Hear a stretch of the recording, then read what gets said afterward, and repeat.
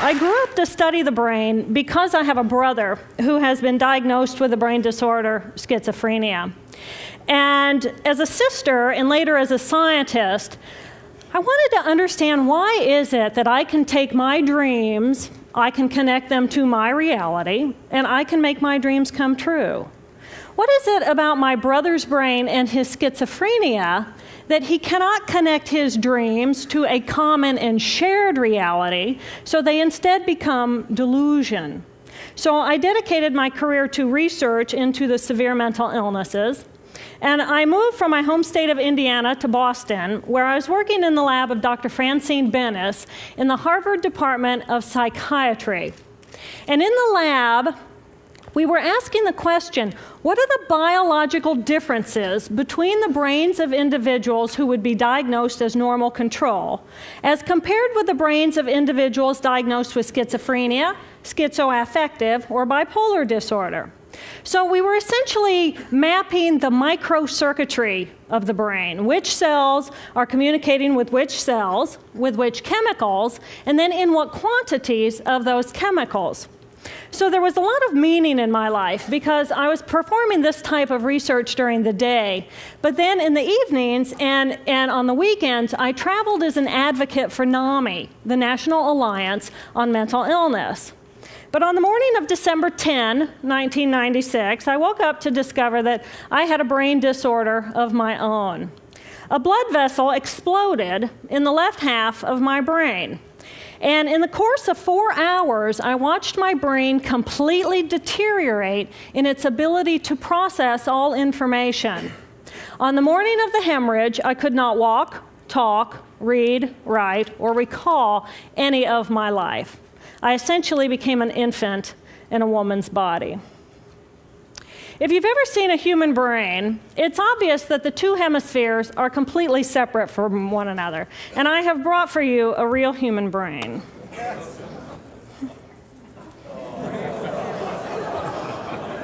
Thank you. So this is a real human brain. This is the front of the brain, the back of the brain with the spinal cord hanging down. And this is how it would be positioned inside of my head.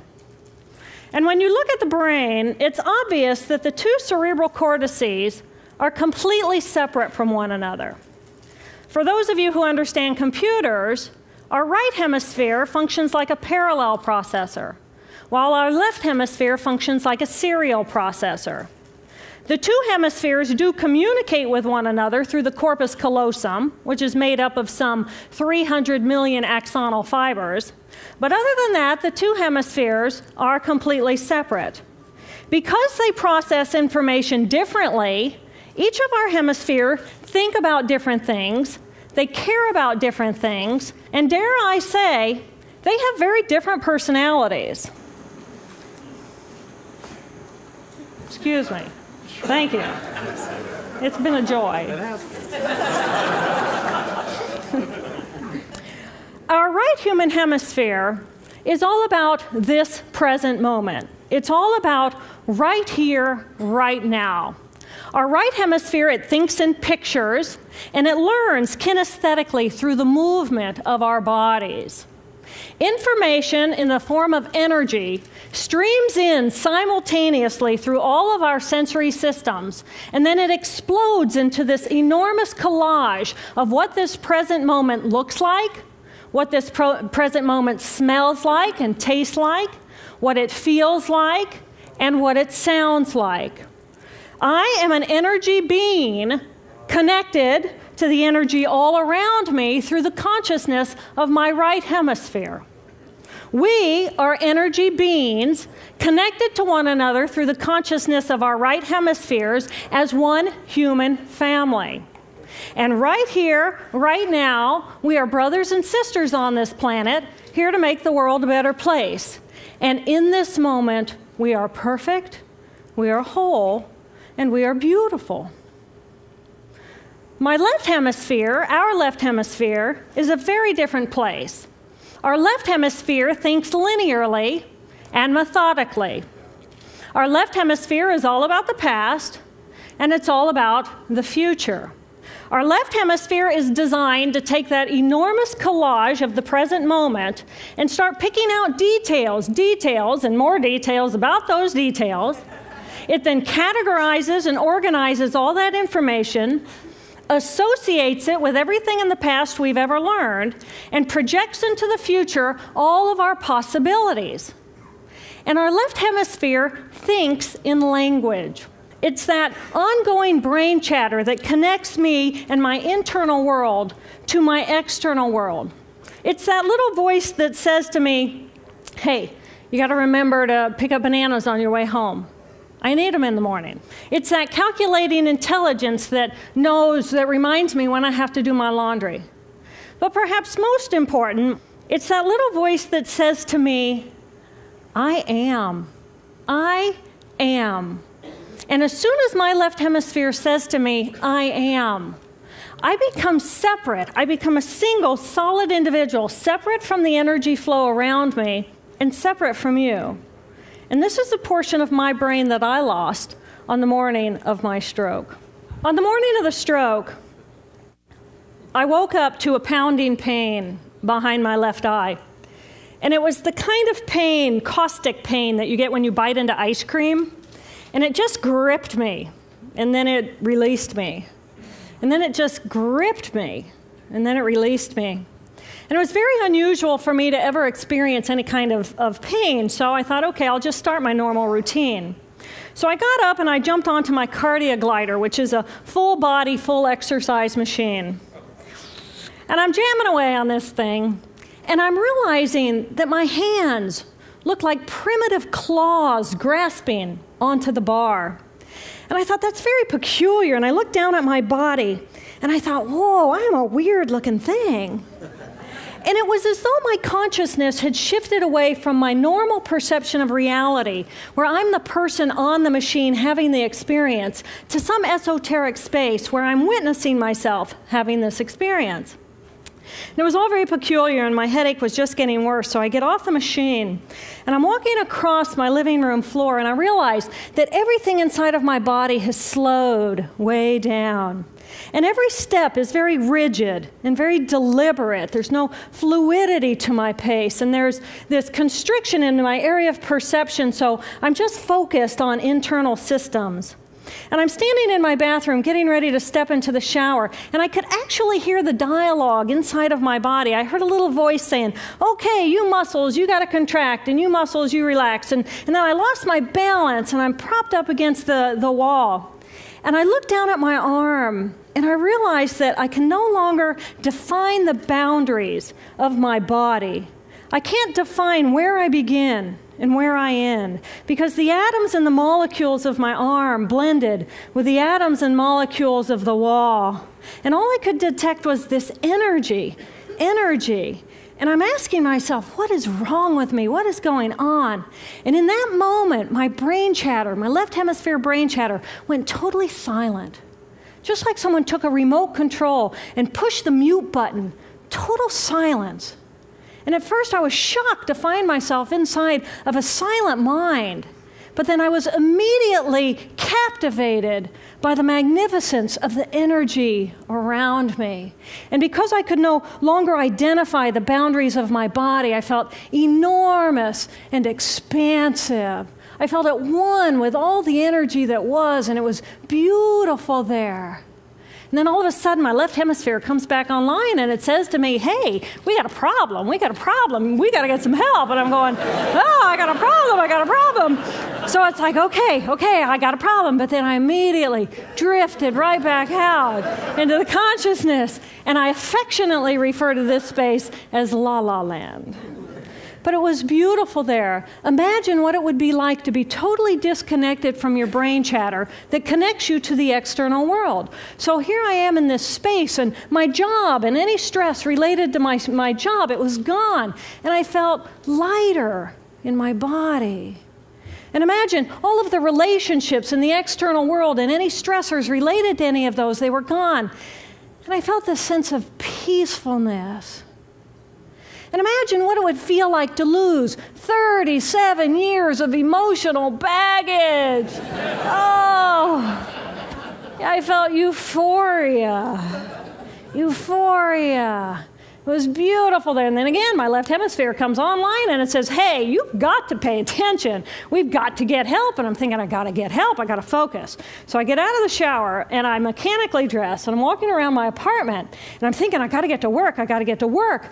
Can I drive? Can I drive? And in that moment, my right arm went totally paralyzed by my side. Then I realized, oh my gosh, I'm having a stroke. I'm having a stroke. And then the next thing my brain says to me is, wow, this is so cool. This is so cool. How many brain scientists have the opportunity to study their own brain from the inside out? And then it crosses my mind, but I'm a very busy woman. I don't have time for a stroke. It's like, okay, I can't stop the stroke from happening, so I'll do this for a week or two, and then I'll get back to my routine. Okay, so I got to call help. I got to call work. I couldn't remember the number at work. So I remembered in my office I had a business card with my number on it. So I go into my business room. I pull out a 3-inch stack of business cards. And I'm looking at the card on top. And even though I could see clearly in my mind's eye what my business card looked like, I couldn't tell if this was my card or not, because all I could see were pixels. And the pixels of the words blended with the pixels of the background and the pixels of the symbols, and I just couldn't tell. And then I would wait for what I call a wave of clarity. And in that moment, I would be able to reattach to normal reality. And I could tell, that's not the card, that's not the card, that's not the card. It took me 45 minutes to get 1 inch down inside of that stack of cards. In the meantime, for 45 minutes, the hemorrhage is getting bigger in my left hemisphere. I do not understand numbers. I do not understand a telephone, but it's the only plan I have. So I take the foam pad and I put it right here. I take the business card, I put it right here, and I'm matching the shape of the squiggles on the card to the shape of the squiggles on the foam pad. But then I would drift back out into la la land and not remember if when I come back if I'd already dialed those numbers. So I had to wield my paralyzed arm like a stump and cover the numbers as I went along and push them so that as I would come back to normal reality, I'd be able to tell, yes, I've already dialed that number. Eventually, the whole number gets dialed, and I'm listening to the phone, and my colleague picks up the phone, and he says to me, "Roar, roar, roar." And I think to myself, oh my gosh, he sounds like a golden retriever. And so I say to him, clear in my mind, I say to him, this is Jill, I need help. And what comes out of my voice is, roar, roar, roar. And I think, oh my gosh, I sound like a golden retriever. So I didn't know that I couldn't speak or understand language until I tried. So he recognizes that I need help, and he gets me help. And a little while later, I'm riding in an ambulance from one hospital across Boston to Mass General Hospital. And I curl up into a little fetal ball. And just like a balloon with the last bit of air just right out of the balloon, I just felt my energy lift and I felt my spirit surrender. And in that moment, I knew that I was no longer the choreographer of my life. And either the doctors rescue my body and give me a second chance at life, or this was perhaps my moment of transition.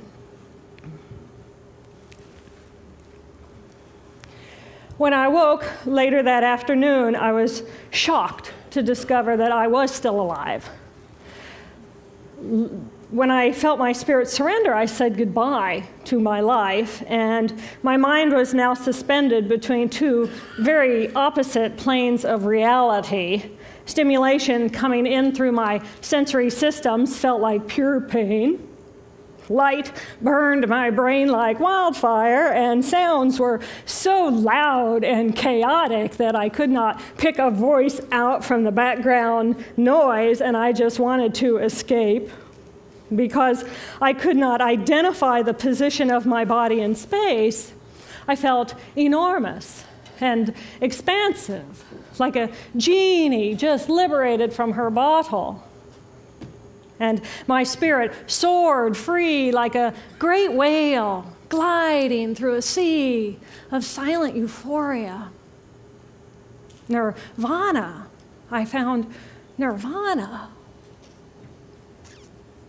And I remember thinking there's no way I would ever be able to squeeze the enormousness of myself back inside this tiny little body. But then I realized, but I'm still alive. I'm still alive, and I have found nirvana. And if I have found nirvana and I'm still alive, then everyone who is alive can find nirvana. And I pictured a world filled with beautiful, peaceful, compassionate, loving people who knew that they could come to this space at any time and that they could purposely choose to step to the right of their left hemispheres and find this peace. And then I realized what a tremendous gift this experience could be. What a stroke of insight this could be to how we live our lives. And it motivated me to recover. 2.5 weeks after the hemorrhage, the surgeons went in and they removed a blood clot the size of a golf ball that was pushing on my language centers. Here I am with my mama, who's a true angel in my life. It took me 8 years to completely recover. So, who are we? We are the life force power of the universe with manual dexterity and 2 cognitive minds. And we have the power to choose moment by moment who and how we want to be in the world. Right here, right now, I can step into the consciousness of my right hemisphere where I am the life force power of the universe. I am the life force power of the 50 trillion beautiful molecular geniuses that make up my form, at one with all that is. Or I can choose to step into the consciousness of my left hemisphere, where I become a single individual, a solid, separate from the flow, separate from you. I am Dr. Jill Bolte Taylor, intellectual, neuroanatomist. These are the we inside of me. Which would you choose? Which do you choose? And when? I believe that the more time we spend choosing to run the deep inner peace circuitry of our right hemispheres, the more peace we will project into the world, and the more peaceful our planet will be. And I thought that was an idea worth spreading. Thank you.